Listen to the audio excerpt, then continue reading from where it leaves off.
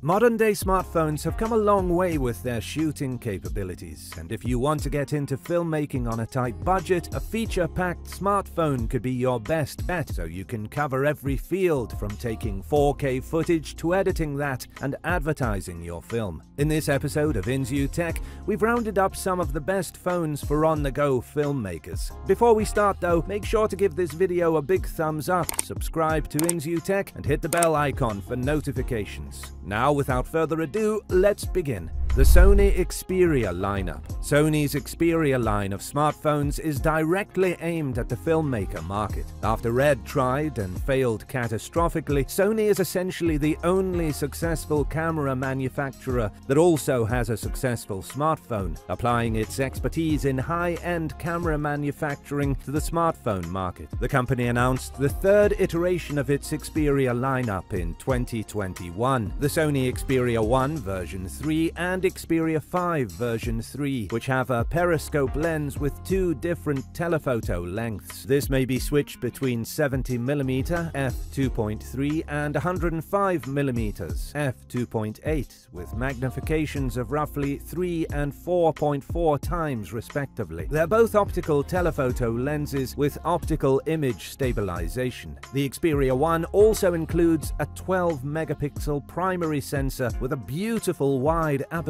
of f1.7, allowing for superior low light performance and a natural shallow depth of field. In fact, Apple's and Samsung's top devices have a similar wide aperture. The new Xperia phone can also shoot 4K video at 120 FPS when competitors can only do 60 FPS at that quality. Cinema Pro, an app produced by Sony's cinematography subsidiary Cinealta, also continues from previous versions with a more pro camera feel and function. Furthermore, if you have the Filmic Pro app, Xperia devices are recommended, as Filmic also collaborates with Sony to optimize the app for their phones. However, these aren't the most anticipated Xperia models for 2021. That honor goes to the Xperia Pro I, a device that looks more like a camera that functions as a phone than a phone that functions as a camera. Sony even announced that it's a camera first and a smartphone second, even listing it as a camera. So what's the big deal? To begin, the smartphone has a 1-inch sensor, which is a slightly modified version of the one used in Sony's RX100 compact camera. The camera has a dual aperture, which Samsung last used on their S9, S10, Note 9 and Note 10 phones before discontinuing them. The biggest advantage of this is being able to adjust the amount of light hitting the sensor without exceeding the shutter speed, resulting in sharper video and a little more breathing room. However, since the lens cannot be put far away from the sensor to cover it, not all of the sensor is used, so even though it's a 20MP sensor, it's really only 12MP, which is the same as the iPhone's primary sensor. This means that the extra shallow depth of field we might have hoped for isn't present, and it's even somewhat less than the iPhone 13 Pro and Pro Max. Having said that though, the surface area of the Xperia's photo sensor is 59% larger than that of the iPhone 13 Pro's main camera. When it comes to price, the Sony Xperia Pro I is not cheap, retailing for $1,800 in the United States and £1,600 in the UK. While it's a beautiful phone, the claims that it has the best shallow depth of field of any smartphone are simply incorrect. Nevertheless, it does benefit from its 1-inch sensor when capturing video, as there are fewer distortions and a bit more clarity than in previous smartphone shot videos. The detail appears to be real rather than algorithmically improved or AI enhanced. Samsung Galaxy S21 Ultra. As expected of Samsung's top-of-the-line phone, the camera is top-tier with a 108MP f1.8 primary sensor, a 12MP f2.2 ultra-wide sensor, and two telephoto cameras, which is nearly unheard of